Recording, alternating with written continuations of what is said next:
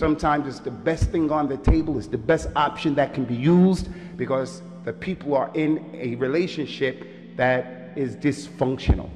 Every Muslim woman that has been divorced, or that Muslim boy that has gone through a divorce because he was in a forced marriage and it didn't work, now they come to your family in order to get married from your family, and you hear that they were divorced, and automatically you give them an X because they've been divorced.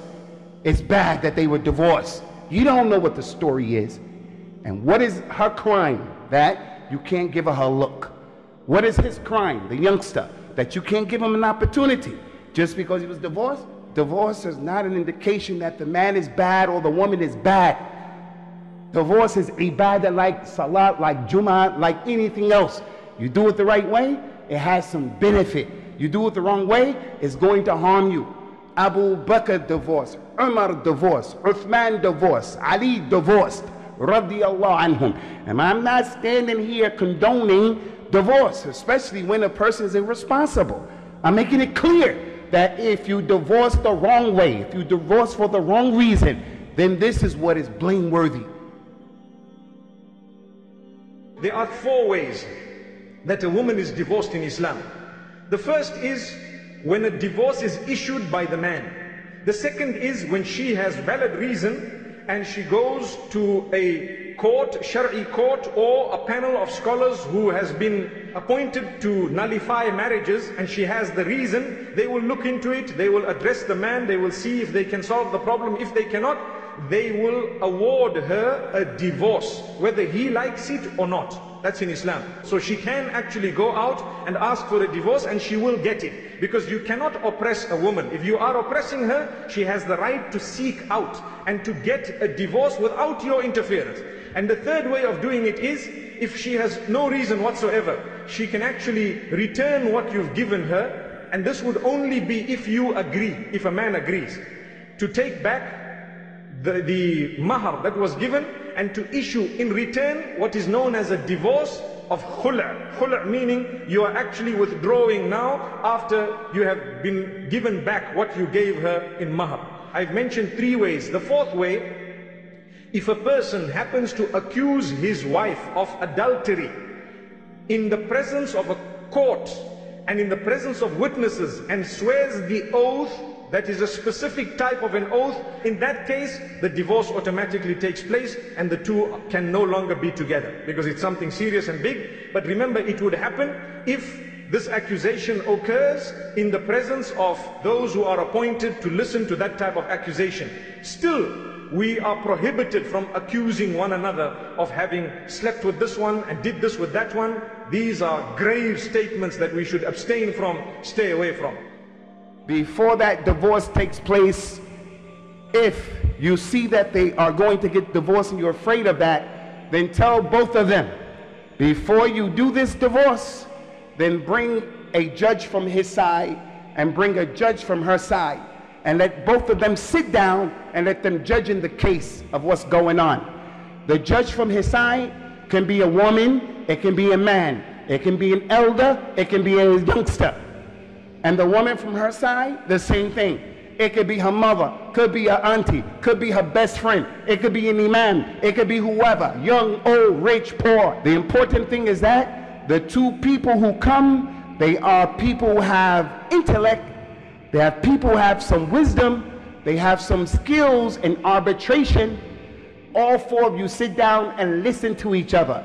Sometimes when we're in a marriage, it's difficult for the man to understand what the wife is saying, and vice versa. When you bring those 2 people in the equation, they help to make the decision. Both of them may say, yes, the divorce is the best thing. Or both of them may say, the divorce shouldn't be done and you guys should give it another chance. So before the husband flies off at the handle, or the woman and she runs to the masjid for a khula, this is one of the important steps. I have to make this crystal clear. As it relates to the wali of the girl, her father, doesn't have to be her representative. And he should not be the representative. If he's hardcore, if he's difficult, if he's one of those guys who does everything to show I'm the boss, no, he shouldn't be the representative. The Prophet mentioned, sallallahu alaihi wasallam, he is not from amongst us. That individual who destroys a woman in her relationship as it relates to her husband, that can be her father. Her father's jamming up the program. Her mother can be the problem. It could be different relatives. Whatever the case, it could be her best friend, his best friend. A second issue that is critical as it relates to the proper way of getting divorced in the deen of Allah subhanahu wa ta'ala, and many people jump over this issue, disregard and ignore it, just as we disregard and ignore sitting down with representatives to make islah, is what Allah subhanahu wa ta'ala commanded the Prophet with, sallallahu alaihi wasallam, in the Quran, in Surah Al-Talaq. Ya Nabi of Islam, Muhammad sallallahu alaihi wasallam, and those of you who follow him and you practice his religion, Ya ayyuhan Nabi, if you or any of your followers, you men, if you divorce a woman, then divorce them at the iddah time, and fear Allah, your Lord.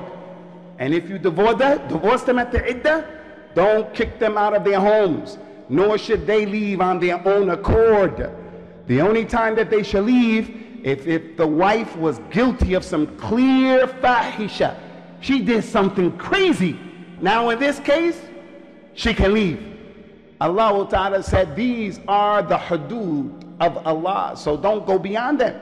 Anyone who exceeds the boundaries of Allah, he has oppressed himself.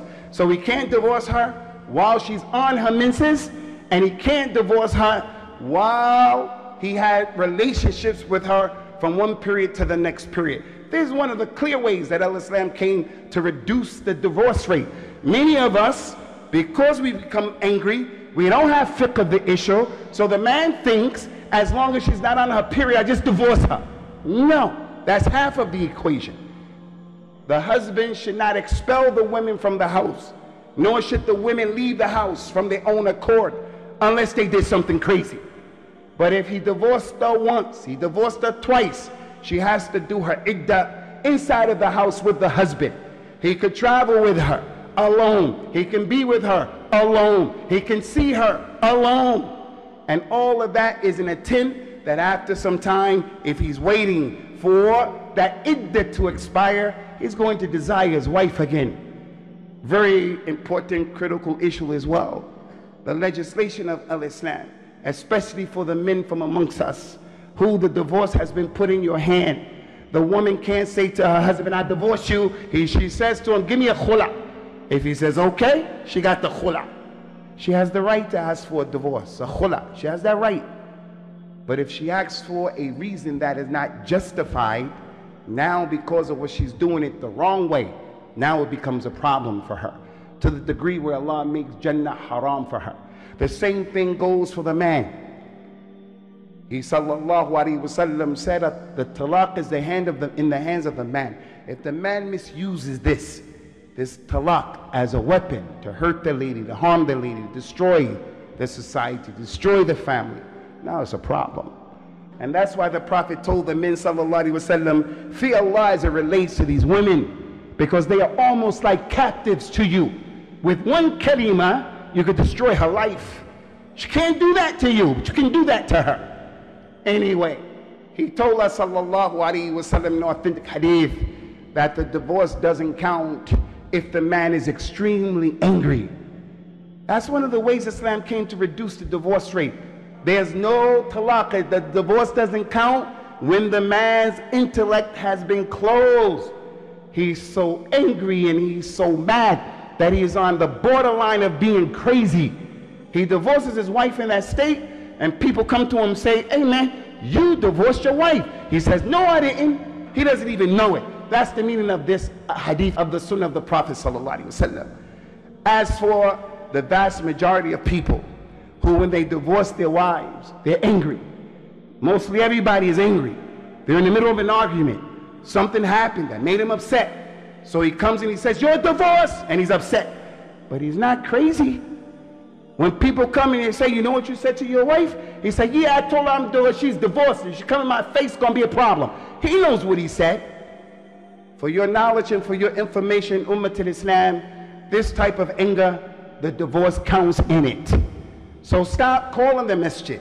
Stop coming to the imam. Stop using and hiding behind this excuse, I was angry, I was angry, I was angry. Almost everybody's angry when they're divorced.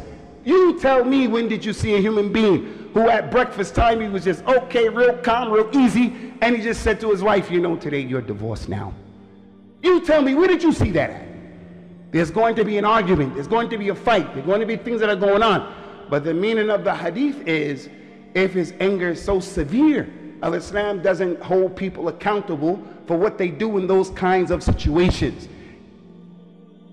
What about if the couple divorce?